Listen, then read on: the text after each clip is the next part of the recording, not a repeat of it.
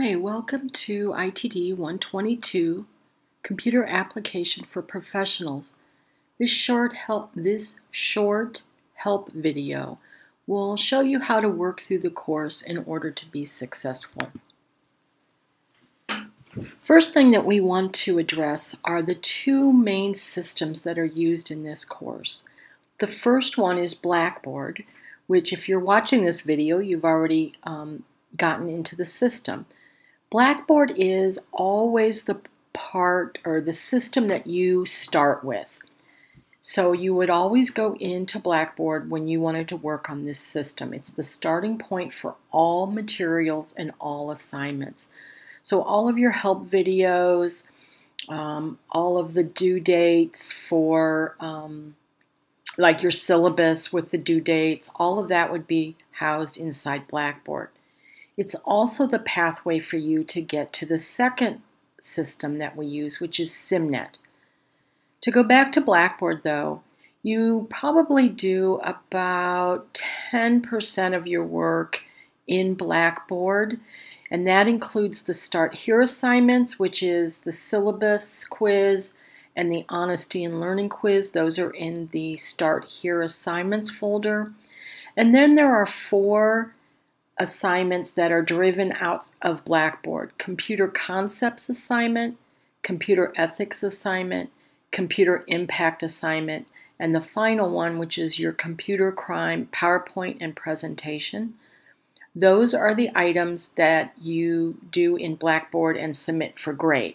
However, in Blackboard is where all of the structure is, all of your help videos, and those type of things, your grade book, all in Blackboard. Blackboard is also how you get to SimNet. Probably 90% of your assignments are submitted through SimNet. And they also include your Sim book, which is your ebook. And within your Sim book are the Let Me Try assignments. And those are, as you're moving through your ebook, you'll see a little button that says Let Me Try. You would need to complete each of those for the chapter that you're working on. The second type of assignment in SimNet for each chapter, beginning with Word Chapter 1, is the Pause and Practice. Now, the Let Me Try is also in the Windows, the first chapter of the course. The remaining of these assignments in SimNet do not begin until Word Chapter 1. So Pause and Practice, that is the assignment that you create as you're moving through the textbook, through the chapter. There'll be 3 or 4 of these Pause and Practice. So you'll learn some concepts and then you'll take a minute and pause and then practice those concepts. The Pause and Practice builds through the chapter. So you start with one file and you do work to it on each of these, and at the end you submit the completed file into the Pause and Practice in SimNet. The next 3, guided, independent, and then the extra credit, are what are considered labs. And those are the instructions, the start file, any resource file will be in SimNet. There's a movie on how to do that. You can watch that. This is the guided, independent, and extra credit. You are allowed 3 tries to get the best grade. And then the last thing in SimNet is the tests. So 5 tests in this class. First one on Windows, and then 1 on Word, 1 on Access, 1 on Excel, and 1 on PowerPoint. So that's how the assignments and materials are distributed in the 2 systems that we work with.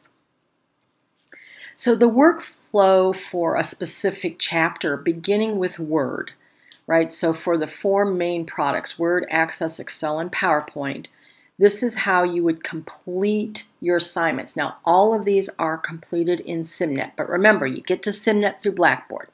So the first thing that you would do is read the chapter, and that's either in your physical book or your ebook, and then along the way, complete your Let Me Tries.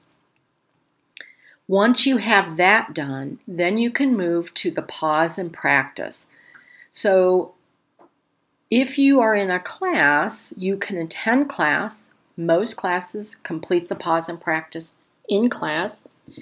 If you're online or if your class doesn't do that or you miss class, there are help videos in Blackboard in each chapter's materials that walk you through those pause and practice assignments.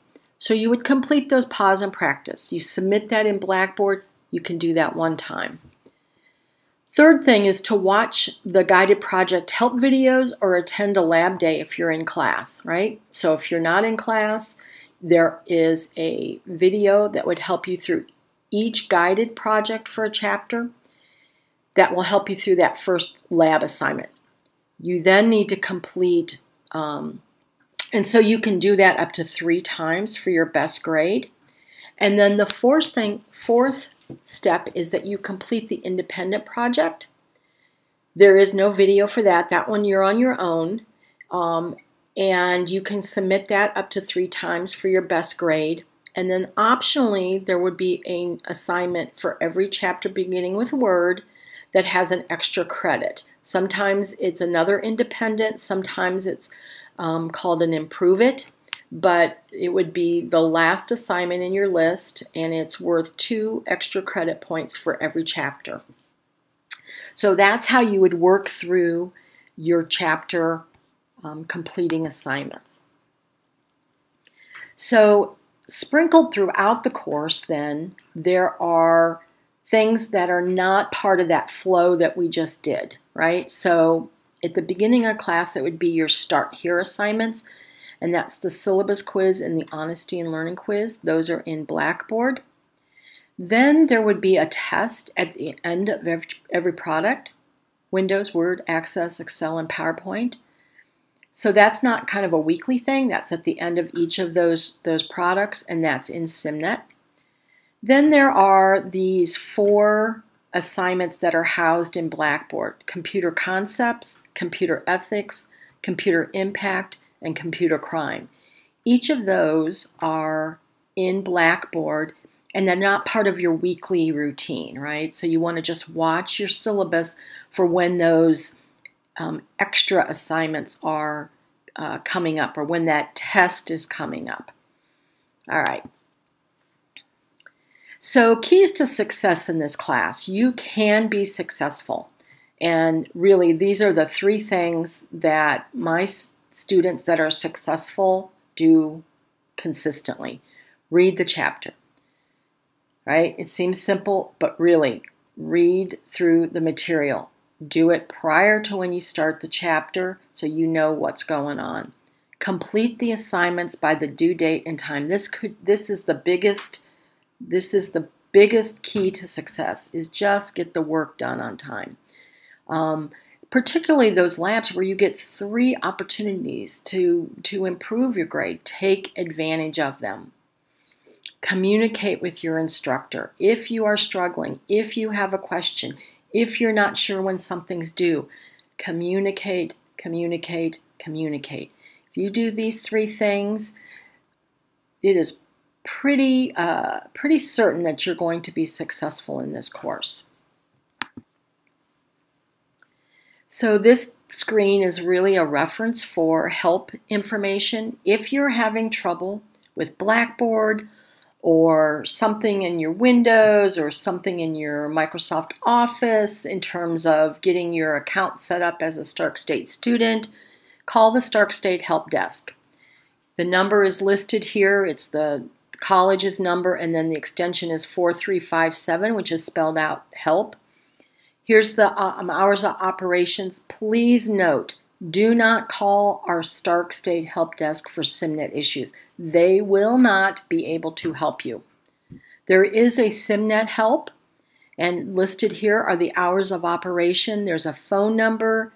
There's an online where you can register a technical problem, or you can chat. If you call SimNet for help, you will be given a ticket number. Please write that ticket number down, and when you communicate any problems that you're having with your instructor, please reference that ticket number if you have talked to SimNet.